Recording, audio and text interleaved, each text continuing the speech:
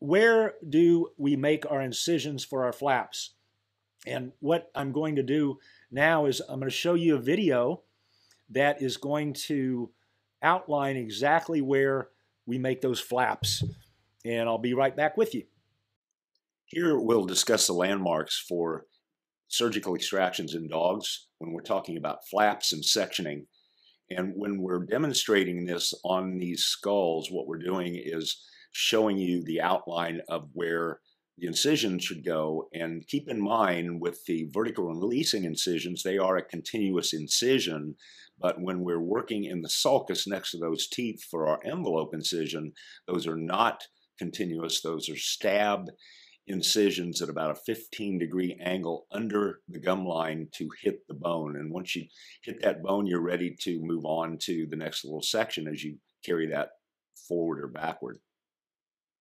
So the first landmark here is that distal aspect of that third premolar right there at the line angle. We're going to diverge that incision slightly to keep it out of the way of that root and not get too far up into that infraorbital foramen. Then for the envelope flap, again, little stab incisions versus this continuous demonstration. Little stab incisions back, starting at that third premolar and stopping there at the mesial aspect of that first molar, just going right onto that first part of that tooth.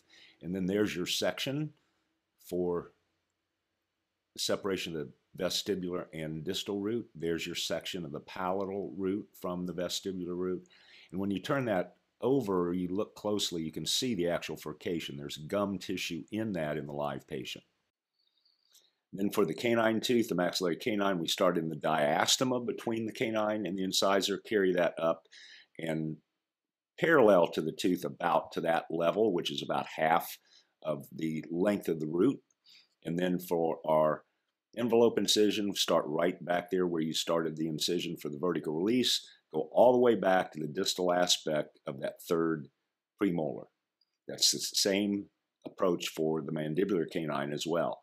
So when we look at that, we start right next to that incisor and we carry that back. Again, little stab incisions all the way back, 15-degree angle with the scalpel. And we're going to stop this again at that third premolar. For the mandibular first molar, we're going to start at the mesial aspect of the fourth premolar there. And again, little stab incisions back, caudal until you get to the distal root of the second molar. And then for sectioning, the easiest place to go, making sure you're in the furcation, is right here, just in front of that distal cusp.